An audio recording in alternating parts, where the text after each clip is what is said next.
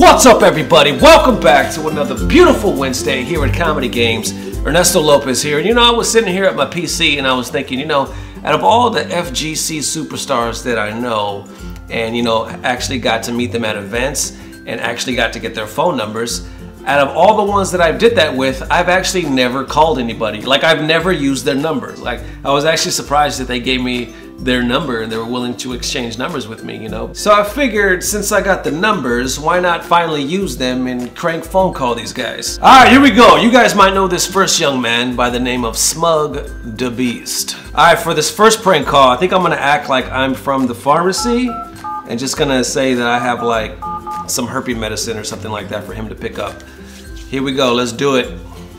Let's do it.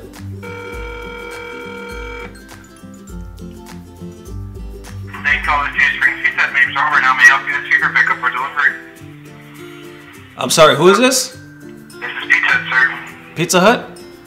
Yeah, you're absolutely correct, sir. It's gonna be for pickup or delivery, sir. Oh, I'm sorry, I think I got the wrong number.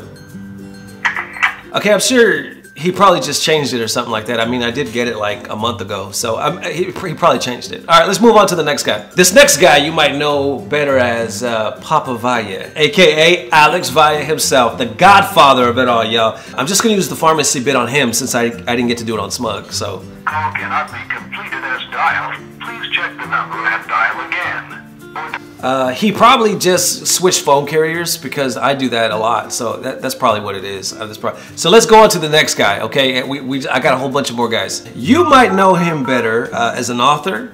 He has his own show on YouTube. Yes, the infamous Gootex, ladies and gentlemen. Got his number here, and here we go. We're gonna do the pharmacy bit, take 3. Here we go, y'all. Welcome to 1-800-Flowers.com.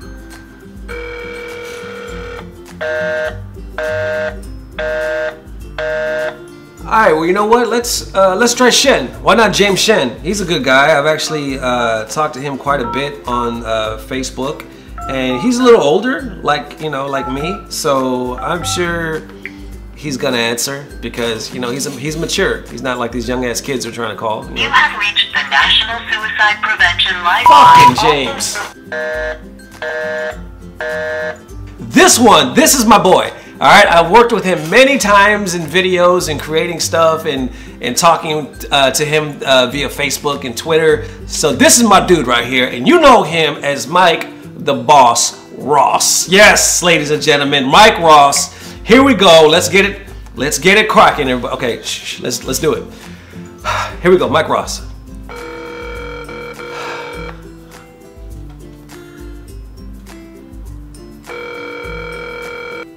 Hello?